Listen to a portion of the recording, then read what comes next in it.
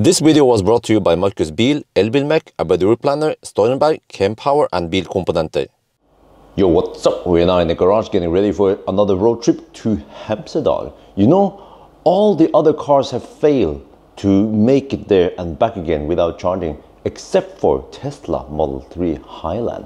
So will this car be able to make it there? So lately I've been working on my pronunciation. It is not Merc, it is not Mercedes. It is called Mercedes. Wait, Mercedes. I think that's it, right? Wait, try again. Mercedes. No, it's called Mercedes. Yeah, Mercedes Benz. But most people should call it Mercedes. That is supposedly the correct German pronunciation. So next time I have to try to work on my Porsche pronunciation. But yeah, seriously, I think Porsche, they probably didn't want to lend me a car because I didn't pronounce the name correctly. So, alright, but anyway, so this is the Mercedes-Benz EQE SUV 43 AMG 4Matic. Freaking long name, man. But it has 476 horsepower. Overdrive, of course. It's a beast on wheels. It's freaking heavy, 2,720 kilograms. And can it make it to, well, okay, let me show you. Stop talking. Let me show you. Can we do the, oh yeah, it's a bit smutsish, but that's my middle name. So I've been preheating. We're at 100%, no, we're at 99%. Okay, it's hopefully charging up the car to 100% again. But you see that it claims 422 kilometers, best case, and then 366, right? Okay, it will finish in 6 minutes. Okay, we'll wait. We're very important that we get full charge before we go. Because right now, the car estimates that if we will go from Jessheim to Hemsedal, Shell Hemsedal, that's going to be the turnaround point, we will arrive with 35%. And then for the round trip, we will arrive with minus 23%. Oh, that doesn't look very good. But maybe this is based on previous hammerings.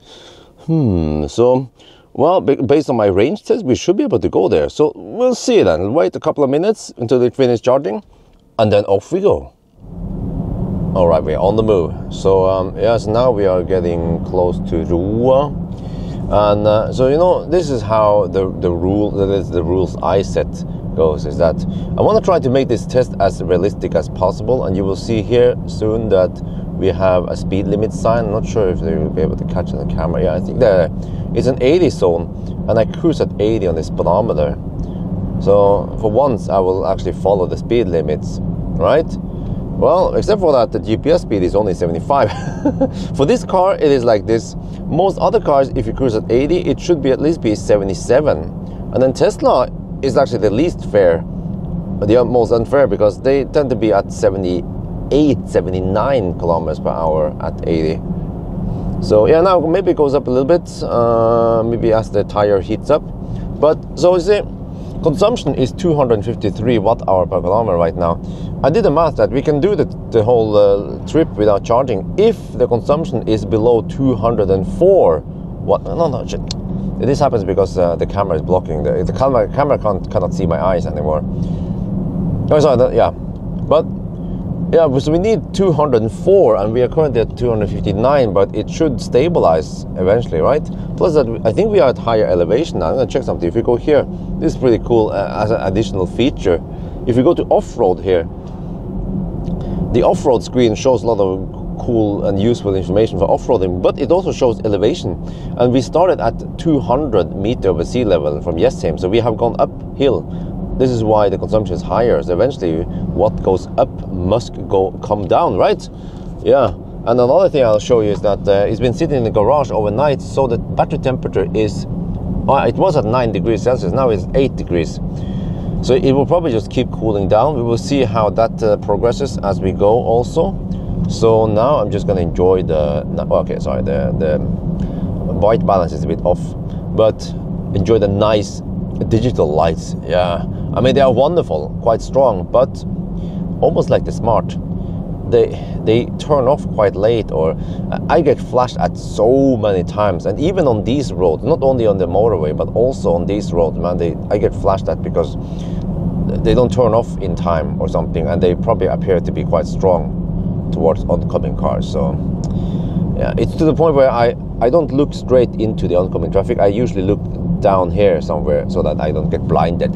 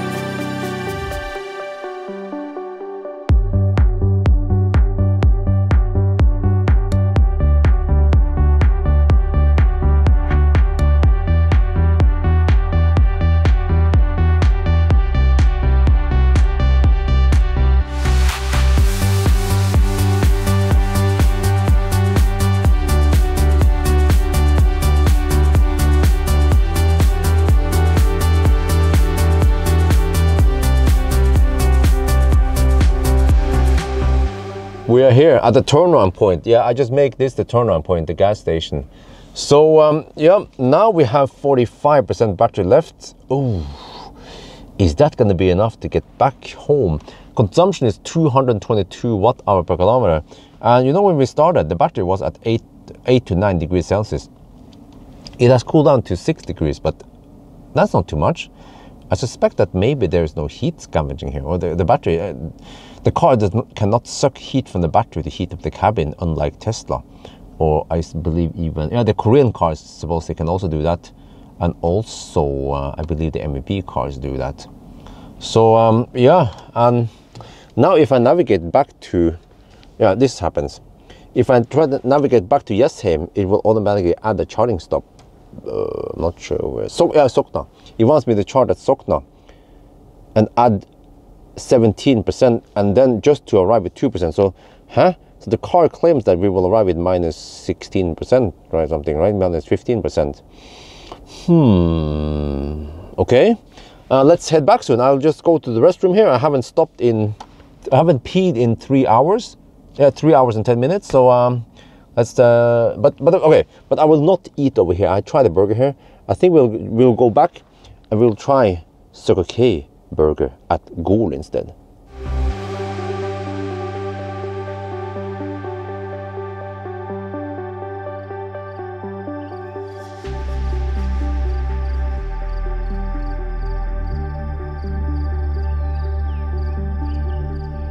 We are now at Gol, and yeah, I reset the trip meter a little bit late while we were moving, but 104 watt-hour per kilometer. Okay, what did the total consumption? Oh, the total consumption went down 209.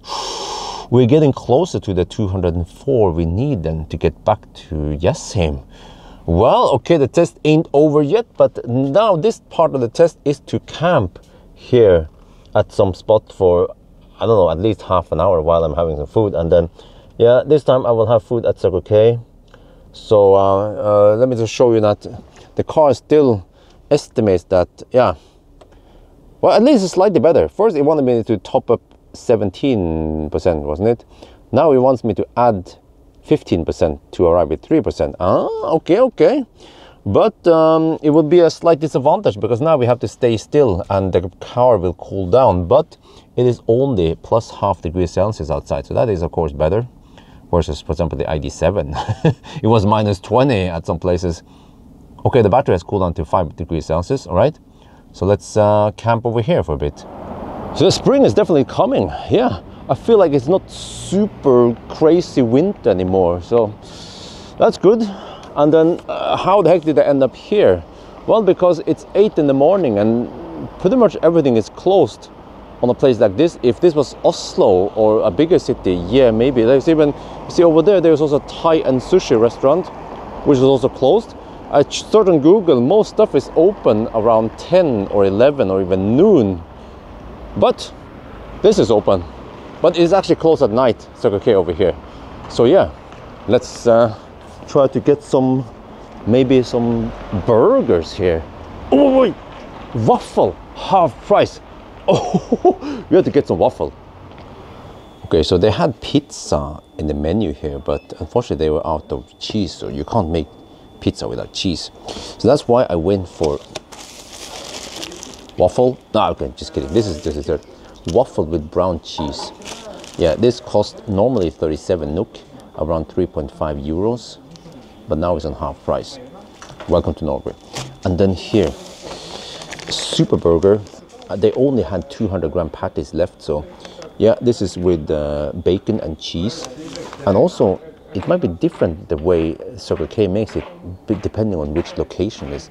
What you hear back there is actually studded shoes. Okay, let's try.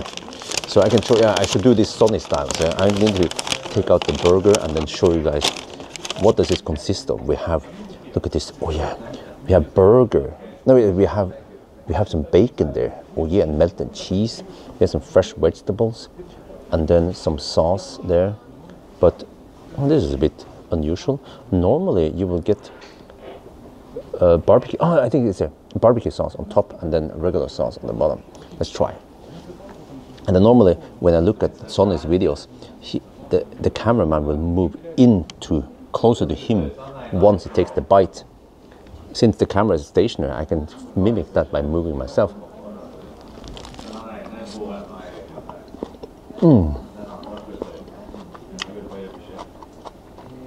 It's juicy. It gets the freshness of the vegetables. I have to wipe here, otherwise it triggers your OCD. And it actually tastes good. Yeah. It doesn't taste as dry as the shell burgers. All right, we're back in the car. So, yeah, how was the burger? If I have to choose between Shell Burger and Circle K Burger, I will actually go for Circle K Burger. I feel like both the Shell over here at Gol and also the Shell at Hemsedal, the Shell burgers are a bit dry. I'm not sure. I had some really good Shell burger at Lier, but that was a while ago. Maybe they changed the way they make the burgers. I don't know, but actually I feel like the burger you get in different locations, even on the same chain, like Circle K, they will vary based on location. Even the what's it called again? The taco salad, you know the big Mexican I call. They also vary on each location, but they even vary on the same station at Dal I used to go to. It depends who's making it, who just has that working shift there. So yeah, it shouldn't be like that. I claim that. I mean, I think the food should be consistent. Like, no matter where you go at the McDonald's, you will always get the same shitty burgers at whatever country you are eating at McDonald's. It should be like that also for gas stations, right? Let me see, it's almost 9 now. We came here a little bit past 8. I think it was 8:15, 8:20. So that's a 40-minute stop. I think that's good enough. So let's see now, we are at 40%. What happened to the battery temperature while we were gone? 5 degrees still, okay. Right, I think we just go now. Also, I noticed that even if we were parked here for 40 minutes with the heater off and it's around 0 degrees Celsius outside, the car didn't really cool down much because, you know, it's a German tank. It has been built like a tank, yeah, unlike those tiny puny Teslas. Okay, well, we shouldn't taunt Tesla too much because the Tesla didn't manage to get back to Jessheim. We don't know if the Mercedes can go. Okay, let's go.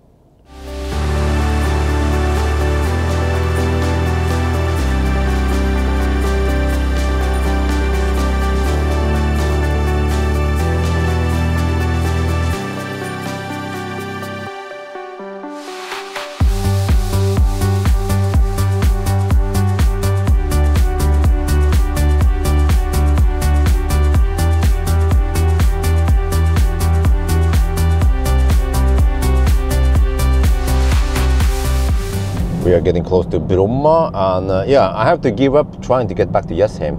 Now I navigated to Shell Roa, and is this a coincidence that the car estimates we will arrive at Shell Roa with 2%, just like, well, we just happened to end up with 2% with the Polestar 2 and also ID7. Well, okay. But yeah, the consumption now is 209 watt-hour per kilometer. It needs to be lower than 204 if you can make it back to Jessheim. So right now, it doesn't seem like we can make it. But I'll show you something else here. If you go here to performance, you see that now we are in comfort mode. You can see it here. This is something that if you are a Mercedes guy, you know this. There's a little C there. That means comfort mode.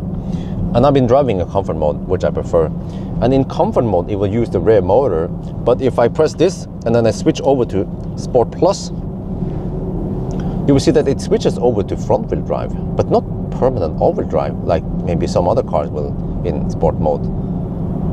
So this is quite strange behavior. Why would you do that? And then if we switch back to comfort mode, this takes a couple of seconds and then zoop, back to rear wheel drive. Okay.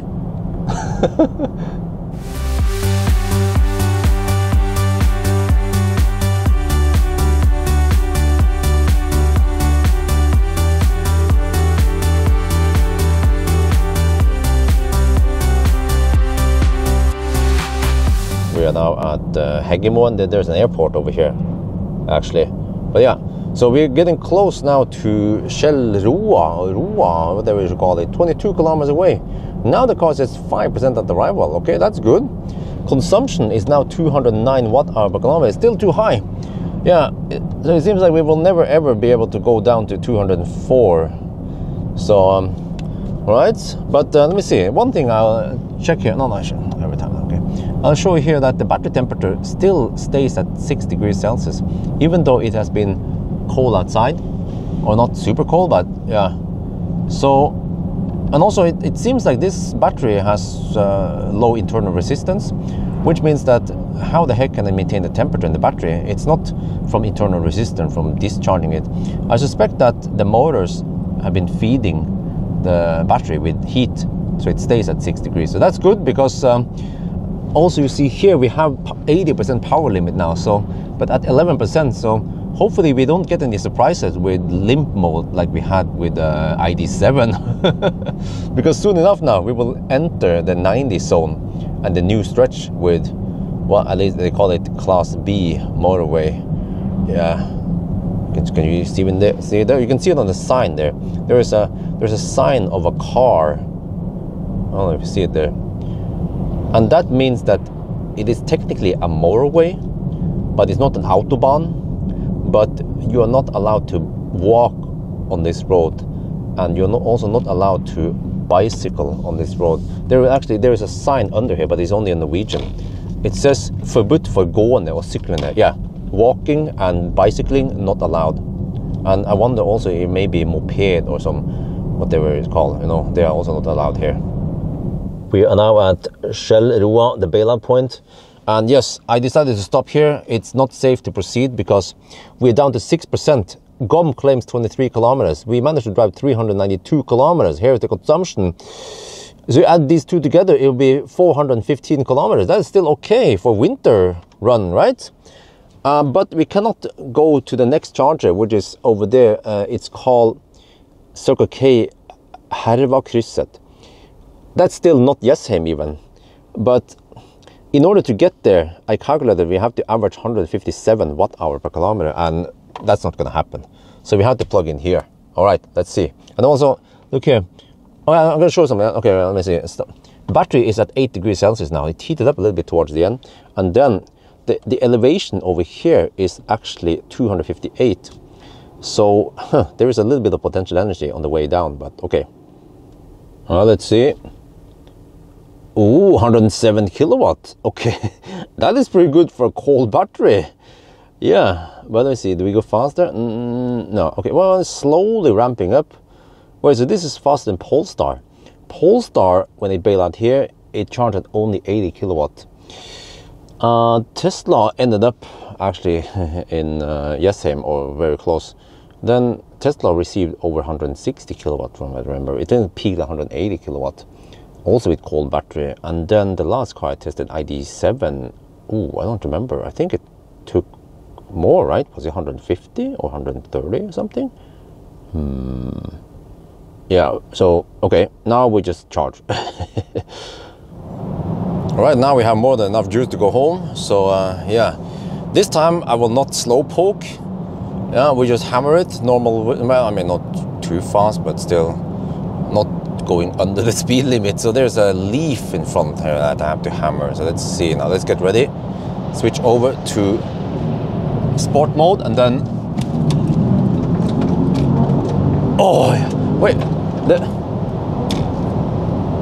the noise is way too tame. Listen. Huh?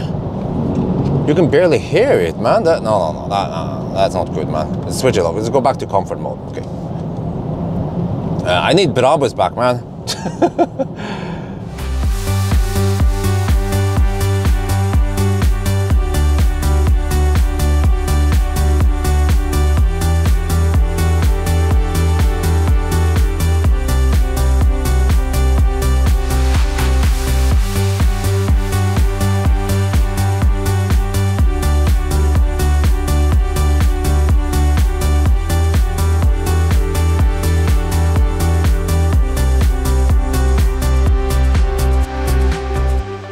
Back home, I played around with some, well, the closest to off-roading I have. There's a slight hill there. This part here is soggy and pretty good grip. There we have a little bit of ice even. So see the traces. I should try again. So you see, if you go, okay, if you do this, if you go forward or go backwards, you have the regular 360 camera, which just works as a regular 360 camera. See, it switches to front there. And then you go back, it switches to back, so that makes sense, right? But I'll show you something interesting here. If you go out of this screen and you go into the off-road instead, and there is also a front camera here, but this is slightly different because here, now suddenly, if you try to go, there's an indicator whether you're slipping or not. See that? It's like, it's not the part of the camera, just like, the car is telling you that you're slipping. And if I go out of, wait. Oh, but he can climb like a goat.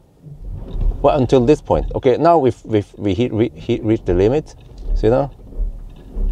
But if you go out of this, well, we have lots of cool information. Like, if I start, I think we are at 9% grade, and we have 4 degrees. This is different, by the way. This is degrees angle. This is great. They are there. But we are slightly tilted that way. And you see now the power distribution. Wait, how is this?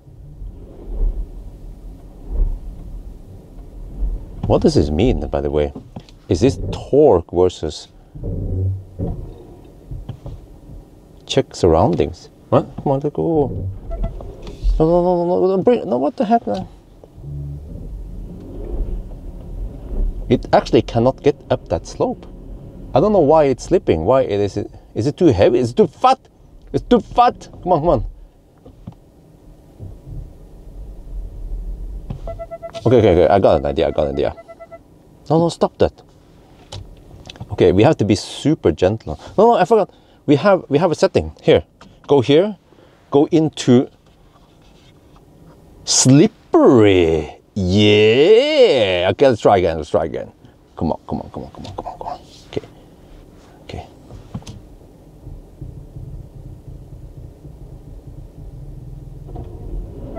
No, shit, it didn't help. Okay, let's try here. What is going on here? Come on. No, I think that my mistake is that the wheel is angled. You don't want to angle your steering wheel. You want to go straight. Go straight instead. And this as also indicates the wheel angles. You want to have 0 degrees. I think then it is easier to climb up. Gently. Nope. Seems like it doesn't matter. You wanna? Oh, I know. You wanna jiggle. You wanna jiggle a bit. Jukke frem tilbake. Come on. Come on. It can't get up that hill. I don't know what's up with this. It's just too slippery here. Maybe it's time to bring out Millennium Falcon. Okay, or maybe not. It's rear-wheel drive only. Not gonna. Yeah. Right. Isabel is now sleeping in the garage again, and the car is charging. So yeah. I feel like I need to explain. For some people, some people were all outright rude when they comment about, or when they didn't know jack shit about why babies or toddlers sleep outside. So let me explain. I also didn't know about this, but many people in Norway, it's really common practice, not only in Norway, but also some other Nordic countries. I wonder if it's even Sweden and Finland, to let the kids sleep outside, even when they are newborn, or maybe not completely newborn, but when they are still baby and even toddlers, they sleep outside in the baby stroller.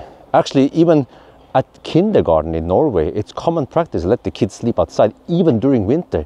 The only policy they have is that if it goes below -10 degrees Celsius, then they can sleep inside. So I found out, I don't know, I found out that our daughter sleeps really well when she sleeps in the baby stroller, and if she's outside. If she sleeps inside, she usually sleeps maybe just 1 hour, sometimes half an hour in the daytime, and then she wakes up. But in the baby stroller outside, she can sleep 2-3 hours, to the point where we had to wake her up. So that's just the way it is. If you have never heard it before, well, then you learned something new today. But what should I say about the EQE then? Well, it is a comfortable car to drive on long trips. It has good space, roughly the same as the Model Y. And well, okay, it is a bit thirsty. If I had the chance, I should try a Model Y. How about that? Because in the past, we have done this with sedans or whatever. It was Model 3, it was ID7 and Polestar 2. So yeah, what about trying some SUVs or crossovers then? But at least for now, I haven't tried to actively borrow a car on the sole purpose of going to Hemsedal. I just happen to have whatever press car I have, and then if it qualifies, then yeah. I think that's going to be it for now. I hope you guys enjoyed this video. As always, thank you for watching, and talk to you later.